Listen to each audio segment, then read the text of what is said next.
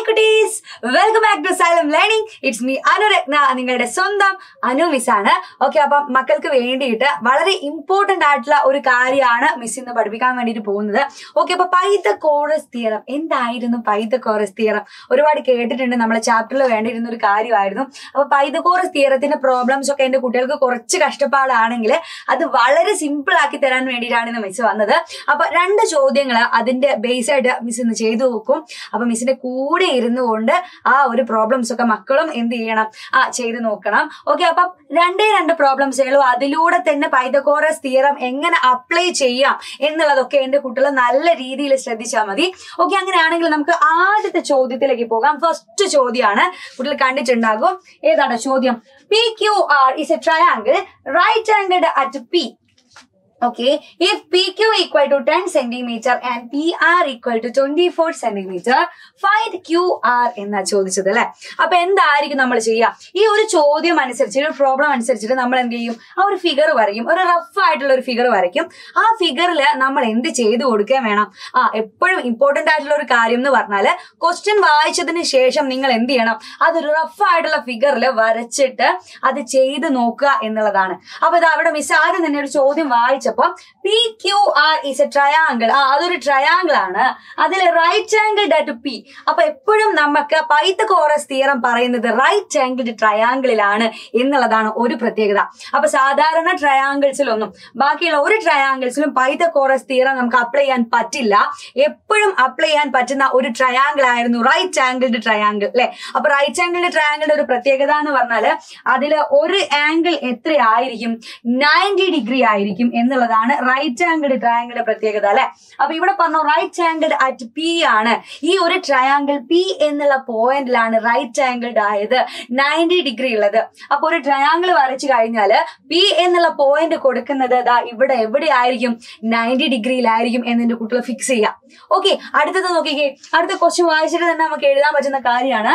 ഈ PQ equal to 10 centimeter and PR equal to 24 centimeter എന്നാണല്ലേ കൊടുത്തത്.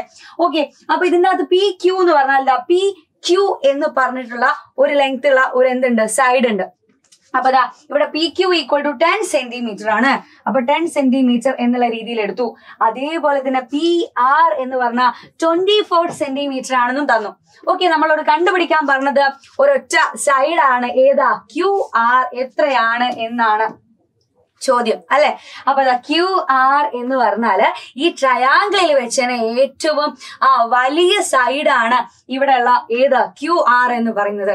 ഇതിന് നമ്മൾ ഒരു എന്ത് യൂസ് ചെയ്യും? തിയറം യൂസ് ചെയ്തിട്ടാണ് ഇത് ഇങ്ങനെയുള്ള ട്രയാങ്കിൾസിന് സൈഡ്സ് കണ്ടുപിടിക്കുന്നത്. ആ തിയറം ആയിരുന്നു ഏതടാ? പൈതഗോറസ് തിയറം എന്ന് പറഞ്ഞാൽ. പൈതഗോറസ് തിയറം എന്നൊക്കെ പേര് കേൾക്കുമ്പോൾ ഭയങ്കരമായിട്ട് പേടിക്കുന്നു വേണ്ട. കാരണം നിങ്ങളുടെ ജീവിതത്തിലേക്ക് ബാക്കി എല്ലാ കാര്യങ്ങളും ഇനി വരുന്ന എല്ലാ സ്റ്റാൻഡേർഡിലും, 8th ആണെങ്കിലും 9th ആണെങ്കിലും 10th ആണെങ്കിലും ഇനി വരുന്ന ബാക്കി എല്ലാ ക്ലാസ്സിലും നിങ്ങൾക്ക് ഈ ഒരു തിയറം യൂസ്ഫുൾ ആയിരിക്കും. അപ്പൊ അതൊക്കെ ഇനിയും വരുന്ന സിലബസിലൊക്കെ നിങ്ങൾക്ക് കാണാനുണ്ടാവും. അപ്പൊ എന്ത് ചെയ്യുക? പൈതഗോറസ് തിയറം എന്ന് പറയുന്നതിന്റെ ഇക്വേഷൻ എന്താണെന്ന് എപ്പോഴും എന്താക്കുക? ബൈ ഹാർട്ട് ആക്കി വെക്കുക. ഓക്കെ, അപ്പൊ ഇത്രയേ ഉള്ളൂ. പൈതഗോറസ് തിയറം അനുസരിച്ചിട്ട് ഒരു റൈറ്റ് ആംഗിൾഡ് ട്രയാങ്കിൾ എന്തുണ്ടാവും? ഒരു റൈറ്റ് ആംഗിൾഡ് ട്രയാങ്കിളില് അതിന്റെ ഏറ്റവും വലിയ സൈഡ് ഉണ്ട്. ആ സൈഡിന്റെ പേരാണ് ഹൈപ്പോട്ടനസ് അല്ലെ. അപ്പൊ മക്കള് അറിയുന്ന കാര്യം തന്നെയാണ്, മിസ് ഒന്നുകൂടെ ഓർമ്മപ്പെടുത്തിയുള്ളൂ. അപ്പൊ ഹൈപ്പോട്ടനസ് ഉണ്ടാവും. അതേപോലെ തന്നെ ഏറ്റവും താഴെയുള്ള സൈഡിനെ നമ്മൾ ബേസ് എന്ന് പറയും അല്ലെ, ബേസ്. അതേപോലെ നേരെ ഇങ്ങനെയുള്ള സൈഡിനെ എന്ത് പറയും? ഓൾട്ടിറ്റ്യൂഡ് എന്ന് പറയും. ഈ ഓൾട്ടിറ്റ്യൂഡ് എന്ന് പറയുന്നത് എല്ലാ കേസിലും ഓൾട്ടിറ്റ്യൂഡ് തന്നെ ആവണമെന്നില്ല. നിങ്ങൾ ഇപ്പൊ ഓൾട്ടിറ്റ്യൂഡ് എന്ന് കേട്ടാലും ഒന്നുകിൽ ഇതിനെ എന്ത് രീതിയിലും പറയാം? ഹൈറ്റ് എന്ന് പറയാം, ഉയരം എന്നുള്ള രീതിയിൽ പറയാം, ഹൈറ്റ് എന്നുള്ള രീതിയിൽ പറയാം. അല്ലെങ്കിൽ വേറെ നിങ്ങൾ പെർപെൻഡിക്കുലർ എന്നും പറയാം. അപ്പൊ പെർപെൻഡിക്കുലർ എന്ന് പറയാം, അല്ലെങ്കിൽ എന്ത് പറയാം? ഓൾട്ടിറ്റ്യൂഡ് എന്ന് പറയാം, അല്ലെങ്കിൽ ഹൈറ്റ് എന്ന് പറയാം. അപ്പൊ ഓൾട്ടിറ്റ്യൂഡ് എന്നുള്ള രീതിയിലാണ് എന്റെ മക്കൾക്ക് വേണ്ടിയിട്ട് മിസ് ഇവിടെ ഒരു എക്സാമ്പിൾ ആയിട്ട് പറയുന്നത്. ഓക്കെ, അങ്ങനെയാണെങ്കിൽ ഇവിടെ പെർപെൻഡിക്കുലർ ആയിട്ടുള്ള രണ്ട് സൈഡ്സ് ആണ് ആര്? ബേസും ഓൾട്ടിറ്റ്യൂഡും എന്ന് പറയുന്നത്. ഓക്കെ, അപ്പൊ പൈതഗോറസ് തിയറത്തിനനുസരിച്ചുള്ള ഇക്വേഷൻ എന്ന് പറഞ്ഞാൽ എന്താ? ഇത്രയേ ഉള്ളൂ. ഹൈപ്പോട്ടന്യൂസിന്റെ സ്ക്വയർ എന്ന് പറയുന്നത് എന്താ? ഓൾട്ടിറ്റ്യൂഡിന്റെ സ്ക്വയറും ബേസിന്റെ സ്ക്വയറും കൂടെ ഏഡ് ചെയ്താൽ മതി. എത്രയേ ഉള്ളൂ, വേറെ ഒന്നുമില്ല. ഓക്കെ, അപ്പൊ ഹൈപ്പോട്ടന്യൂസ് കണ്ടുപിടിക്കാൻ ഈ ഓൾട്ടിറ്റ്യൂഡിന്റെ സ്ക്വയറും അതേപോലെ ബേസിന്റെ സ്ക്വയറും കൂടെ ഏഡ് ചെയ്ത് കൊടുത്താൽ മതി. അപ്പൊ അത്രയും സിമ്പിൾ ആയിട്ട് നമുക്ക് ഹൈപ്പോട്ന്യൂസിന്റെ ഒരു ഇക്വേഷൻ ഉണ്ട്. ആ ഇക്വേഷൻ ഒന്ന് ചെറുങ്ങനെ ഒന്ന് മാറ്റി എഴുതാൻ വേണ്ടിട്ട് പോവാണ്. അതും വളരെ സിമ്പിൾ ആണ്. മക്കൾ ആദ്യമേ പഠിച്ച ഒരു കാര്യമായിരുന്നു. എന്ത്, ഈ സ്ക്വയറിനെ നമ്മൾ ഈക്വൽ ടൂടെ തൊട്ടിപ്പുറത്തേക്ക് കൊണ്ടുപോകുമ്പോൾ, സ്ക്വയർ ഈക്വൽ ടൂടെ ഇപ്പുറത്തേക്ക് പോകുമ്പോൾ എന്തായിട്ട് മാറുമായിരുന്നു? ഇതേപോലെ റൂട്ടായിട്ട് മാറുമായിരുന്നു. അപ്പൊ ഹൈപ്പോട്ന്യൂസിന്റെ സ്ക്വയർ എന്ന് പറഞ്ഞാല് ആ സ്ക്വയർ അങ്ങ് പോയി കഴിഞ്ഞാൽ എന്താകും? Hypotenuse equal to root of altitude square plus base square എന്നുള്ള രീതിയിലാവും. ഓക്കെ, അപ്പൊ ആ ഒരു ഇക്വേഷൻ ആണ് ശരിക്കും പറഞ്ഞാൽ ബാക്കി എല്ലാ പ്രോബ്ലത്തിലും നമ്മൾ എന്ത് ചെയ്യുന്നത്, ഇൻക്ലൂഡ് ചെയ്യുന്നത്. അത്രയേ ഉള്ളൂ. അപ്പൊ ഇതിൻ്റെ അകത്ത് എന്താ പറയുന്നത്? ഇവിടെ പറയുന്ന ബേസ് ആണെങ്കിലും ഓൾട്ടിറ്റ്യൂഡ് ആണെങ്കിലും ഹൈപ്പോട്ന്യൂസ് ആണെങ്കിലും ഇതൊക്കെ ട്രയാങ്കിളിന്റെ ലെങ്ത് അല്ലേ മക്കളെ? അല്ലെ, അത് തരുന്ന സൈഡിന്റെ ലെങ്ത് ആണ്. അപ്പൊ ഇവിടെ ബേസ് എന്ന് പറഞ്ഞാല് എന്തായിരിക്കും ഇതിന്റെ ലെങ്ത് എന്ന് പറഞ്ഞാൽ ഈ എ ബിയുടെ ലെങ്ത് ആയിരിക്കും, അല്ലെ എ ബിയുടെ നീളമായിരിക്കില്ലേ? അതേപോലെ ഓൾട്ടിറ്റ്യൂഡ് എന്ന് പറഞ്ഞാൽ ഈ എ സിയുടെ ലെങ്ത് ആയിരിക്കും, എ സിയുടെ ലെങ്ത് ആയിരിക്കും. ഹൈപ്പോട്ന്യൂസ് എന്ന് പറഞ്ഞാല് ബി സിയുടെ ലെങ്ത്തും ആയിരിക്കും. അപ്പൊ അതാണ് മിസ് ഇതാ ഇവിടെ മാറ്റിയിട്ട് എഴുതിയത്. എന്താ, ഹൈപ്പോട്ന്യൂസ് എന്ന് പറഞ്ഞാല് ബി സി സ്ക്വയർ ആണ്, അല്ലെ? B C square equal to എങ്ങനെ കണ്ടുപിടിക്കുക? A B സ്ക്വയറിനോട് A C square കൂട്ടിയാൽ മതി, ഏഡ് ചെയ്താൽ മതി എന്നുള്ള രീതിയിലായിരുന്നു.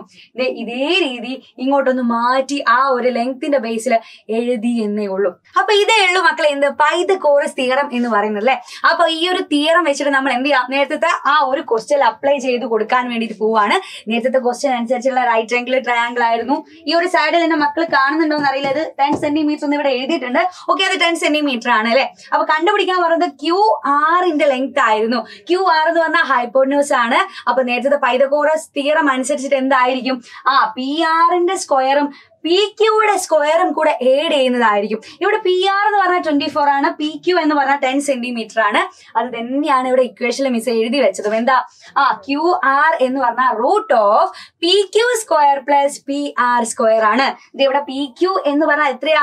10 ആണ്. അപ്പൊ 10ന്റെ സ്ക്വയറും അതേപോലെ 24ന്റെ സ്ക്വയറും ഏഡ് ചെയ്യുന്നതായിരിക്കും. ഇത് ഇത്രയേ ഉള്ളൂ, root of 10 square plus 24 square ആയിരിക്കും. ഇത്രയേ ഉള്ളൂ, വളരെ സിമ്പിൾ ആണ്. അപ്പൊ അത് മാത്രമല്ല, ഇവിടെ 24 സ്ക്വയർ വന്നതുകൊണ്ട് എന്റെ കുട്ടിക്ക് അത് വേഗം വേഗം കിട്ടാൻ വേണ്ടിയിട്ടുള്ള ഒരു കാര്യമാണ് മിസ് പറയുന്നത്. എപ്പോഴും മക്കള് എന്ത് ചെയ്യണം, 30 വരെ 30 വരെയുള്ള എല്ലാ നമ്പേഴ്സിന്റെയും സ്ക്വയേഴ്സ് ബൈഹാർട്ട് ചെയ്ത് വെക്കുന്നത് നന്നായിരിക്കും. കാരണം ഇങ്ങനെയുള്ള പ്രോബ്ലംസ് ചെയ്യുമ്പോൾ ഇത് സൈഡിൽ ഇരുന്ന് നമ്മൾ 24 × 24 എന്നൊക്കെ ചെയ്ത് ഒരുപാട് സമയം വേസ്റ്റ് ആക്കും. അത് വേണ്ട. അപ്പൊ 30 വരെയുള്ള നമ്പേഴ്സിന്റെ സ്ക്വയേഴ്സ് എപ്പോഴും ബൈഹാർട്ട് ആക്കി വെക്കണം. ഓക്കെ, അപ്പൊ ഇത്രയേ ഉള്ളൂ. ഈ സ്ക്വയർ റൂട്ടിന്റെ ഉള്ളിലുള്ള കാര്യങ്ങൾ എന്റെ മക്കൾക്ക് വേഗം കിട്ടില്ലേ? 10ന്റെ സ്ക്വയർ എത്രയാ? നമുക്ക് വേഗം അറിയുന്ന കാര്യമാണ്. എത്രയാടാ? 100 ആയിരുന്നു. 24ന്റെ സ്ക്വയർ മിസ് ഇവിടെ മൾട്ടിപ്ലൈ ചെയ്യുന്നില്ല, മക്കൾക്ക് അറിയുന്ന കാര്യമാണ്. അറിയില്ലെങ്കിൽ എന്തെങ്കിലും ബൈഹാർട്ട് ചെയ്യണം, ഉറപ്പായിട്ടുള്ള കാര്യമാണ് കേട്ടോ. അപ്പൊ അത് എത്രയാ വരിക? 576 വരും, അല്ലെ? 576 വരും. അപ്പൊ ഇത് രണ്ടും കൂടെ ഏഡ് ചെയ്താൽ എന്ത് വരും? റൂട്ട് ഓഫ് 676 എന്ന് വരും. അപ്പൊ ഈ റൂട്ട് 676 എന്ന് പറയുന്ന നമ്പർ അറിയണമെങ്കിൽ എന്തായിരിക്കണം? ഇപ്പൊ നേരത്തെ പറഞ്ഞ പോലെ തന്നെ ആ 30 വരെയുള്ള നമ്പേഴ്സിന്റെ സ്ക്വയേഴ്സ് പഠിച്ചിട്ടുണ്ടെങ്കിൽ നമുക്ക് വേഗം ആൻസർ കിട്ടും. എത്രയായിരിക്കും വരിക? ഇത്രയേ ഉള്ളൂ. വളരെ സിമ്പിൾ ആയിട്ട് നമുക്ക് 26 എന്ന് കിട്ടും. 26 ആയിരിക്കും. അപ്പൊ ഇതാ നമുക്ക് കിട്ടിയ ലെങ്ത് ആരതാണ്? QR കിട്ടി. വളരെ സിമ്പിൾ ആയിട്ട് QR കിട്ടി. അപ്പൊ QR എന്ന് പറഞ്ഞാല് 26 സെന്റിമീറ്റർ ആയിരിക്കും. 26 സെന്റിമീറ്റർ. വളരെ സിമ്പിൾ ആയിട്ട് പൈതഗോറസ് തിയറം ഇതേപോലെ അപ്ലൈ ചെയ്യാൻ വേണ്ടി പറ്റണം. അങ്ങനെയാണെങ്കിൽ ഒരു കുറച്ചൊന്ന് ടഫ് എന്ന് പറയാൻ പറ്റില്ല, പക്ഷെ കുറച്ചൊന്ന് ചിന്തിക്കേണ്ടതായുള്ള ഒരു ക്വസ്റ്റ്യൻ കൂടെ മിസ് തരാം. അതുകൂടെ ഒന്ന് വേഗം ചെയ്ത് കഴിഞ്ഞിട്ട് ഒരു കുഞ്ഞ് ഹോംവർക്ക് തന്നാൽ അത് ഓടി വന്ന് കമന്റ് ബോക്സിൽ പറഞ്ഞു തരുകയും വേണം കേട്ടോ. അപ്പൊ ഇതല്ല, കുറച്ചൊന്ന് വെറൈറ്റി ആയിട്ടുള്ള ഒരു ചോദ്യം എന്റെ മക്കൾ ഒന്ന് ചെയ്ത് നോക്കിക്കേ. പ്രോബ്ലം ഇവിടെ കൊടുത്തിട്ടുണ്ട്, മക്കളൊന്ന് വേഗം വായിച്ചു നോക്കാം. എന്താടാ?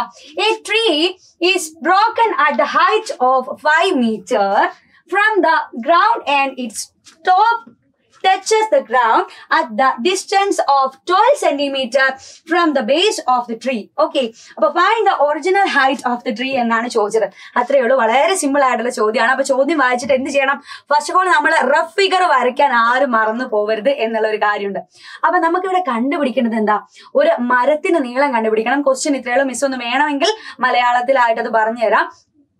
ഒരു ട്രീ ഉണ്ട്. ആ ട്രീ എത്രയാ? 5 മീറ്ററിൽ വെച്ചിട്ട് വളരെ സിമ്പിൾ ആയിട്ട് പറഞ്ഞുതരാം. 5 മീറ്റർ ഇതൊരു ട്രീ ആണ്. ആ ട്രീയുടെ ലെങ്ത് 5 മീറ്റർ. ഗ്രൗണ്ടിൽ നിന്നും 5 മീറ്ററിൽ നിന്നും എന്ത് ചെയ്തു? അത് ബ്രോക്കൺ ആയില്ലേ, അത് മുറിഞ്ഞിട്ട് അതിന്റെ ടോപ്പ് നേരെ ഗ്രൗണ്ടിൽ വന്ന് മുട്ടിയിട്ടുണ്ട്. അപ്പൊ ഇതിന്റെ ടോപ്പ് 5 മീറ്ററിൽ മുറിഞ്ഞിട്ട് ഗ്രൗണ്ടിൽ വന്ന് ടച്ച് ചെയ്ത് വെച്ചു അല്ലെ. അപ്പൊ ആ ടച്ച് ചെയ്തിട്ടുള്ള പോയിന്റും ഈ ഗ്രൗണ്ടിലുള്ള ട്രീയുടെ ദൂരവും തമ്മിൽ ഈ ഒരു ഡിസ്റ്റൻസ് എന്ന് പറഞ്ഞാല് 12 സെന്റിമീറ്റർ ആണെന്ന് തന്നിട്ടുണ്ട്. 12 മീറ്റർ ആണ് അല്ലെ, 12 മീറ്റർ ആണെന്ന് തന്നിട്ടുണ്ട്.